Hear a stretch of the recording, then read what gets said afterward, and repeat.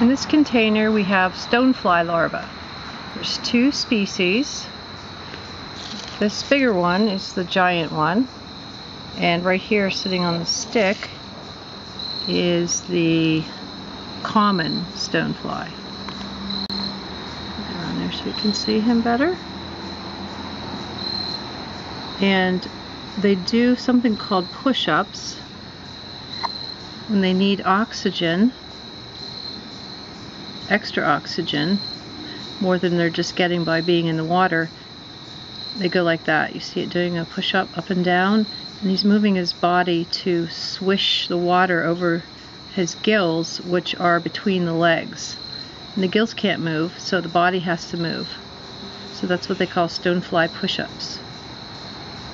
And the giant one does push-ups too, but he does more of a sideways. See him going sideways, back and forth there? He does sideways push-ups.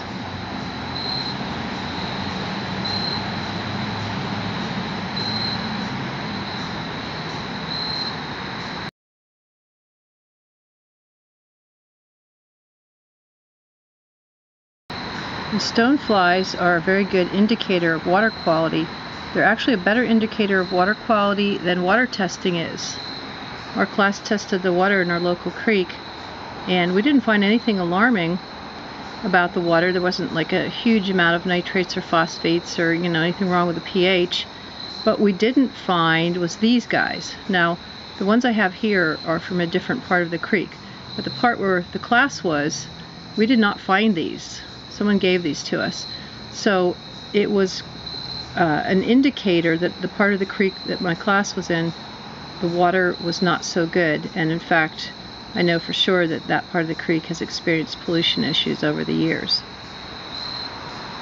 So this larva will develop into an adult stonefly.